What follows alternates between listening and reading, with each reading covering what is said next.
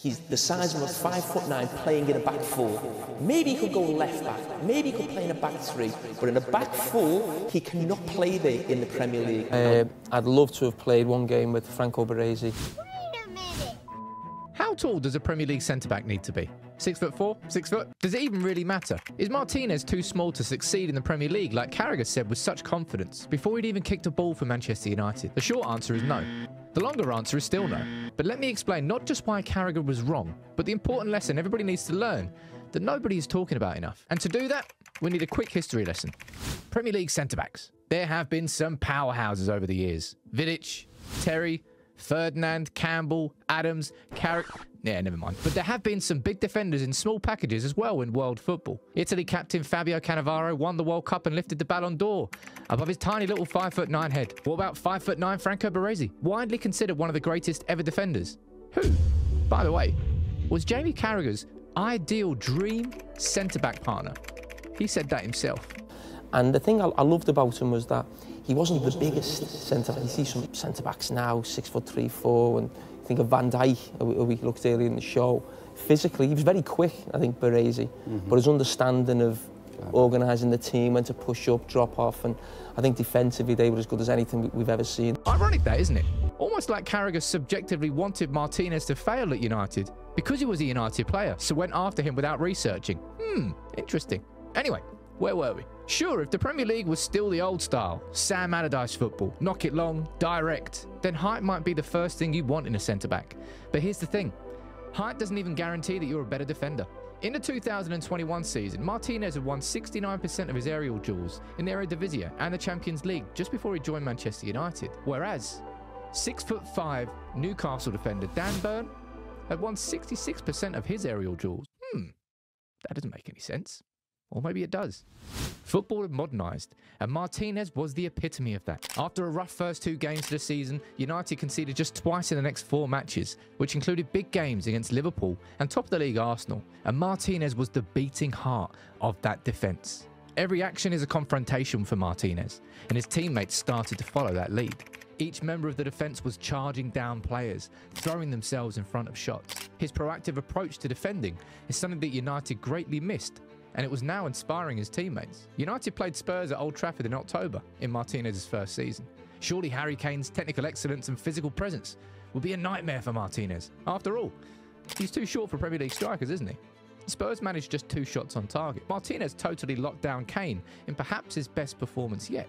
He duelled with Kane, and time after time, the Argentinian's aggression gave him the edge. The centre-back labelled too small to cut it in the Premier League had just done a job on the best centre-forward in the entire league. Martinez was looking good and proving people wrong defensively, but with the ball at his feet, he was on another level. In possession, his smaller stature was an asset. He takes advantage of his low centre of gravity to wrong foot pressing attackers and turn gracefully out of situations. He strolls past opposition presses. He carries the ball into midfield.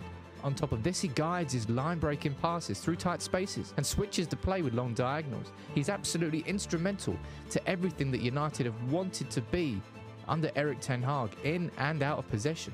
You only need to look at the drop-off in form for United after Martinez fractured his metatarsal in April. And there's more to it with Martinez as well, and arguably, this is the most important bit, the intangibles that make Martinez so much bigger. What are they? In my opinion, they're things that can't be defined by a number or a statistic. It's the fight inside Martinez. It doesn't matter if you're not 6 foot tall, if you can convince yourself that it's not a problem for you. Martinez was born and raised in Argentina. He fought for everything he's ever had, never been given anything. He's had to fight for it, to take it. He's earned it. And that has built a connection between Martinez and United fans. The Old Trafford crowd immediately took to Martinez. He's universally loved in a way that players like Patrice Evra and Ole Gunnar Solskjaer were. He gets it, you'll hear people say. He feels like one of us. No moment epitomises this better than his celebration with a fan after climbing over his teammates to celebrate Casemiro's late equaliser against Chelsea. He even took to Twitter afterwards to make sure we all knew how he felt. And the Old Trafford crowd aren't shy about letting Leacher know how they feel about him, whether that's by displaying an enormous Argentina flag with a butcher's knife going through the centre of it, or by repeatedly chanting, "Argentina, Argentina."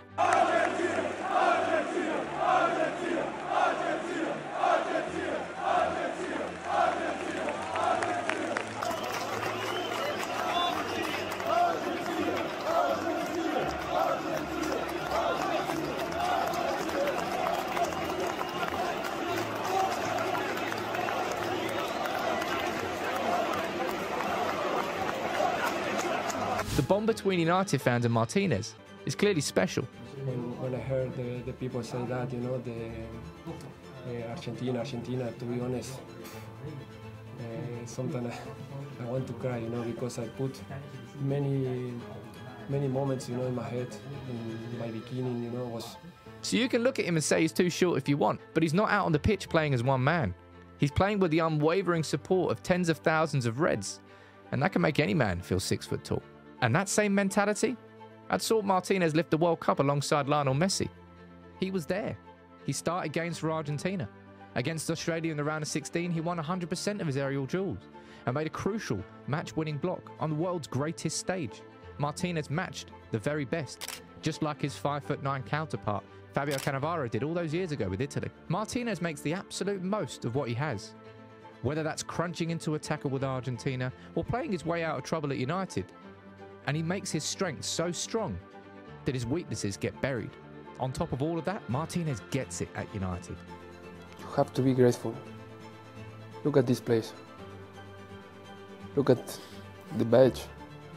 Look at the stadium, the people, the fans, the passion. You just have to fight for your people. You have to fight for everybody. It's not just about you. It's just about millions and millions and millions of people.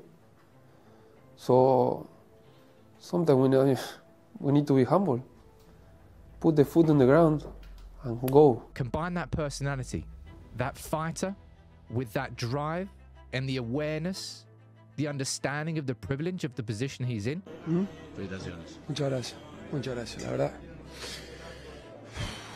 tengo una emoción terrible, ¿no? Vos sabés que tus lágrimas son las lágrimas de todos en Argentina. Y bueno, nada, queremos esta selección, la queremos por todo lo que significa, por estas lágrimas y por las lágrimas de todos ustedes. Así que gracias. That right there is the sort of combination that can make any person far bigger in reality than their stature might show you.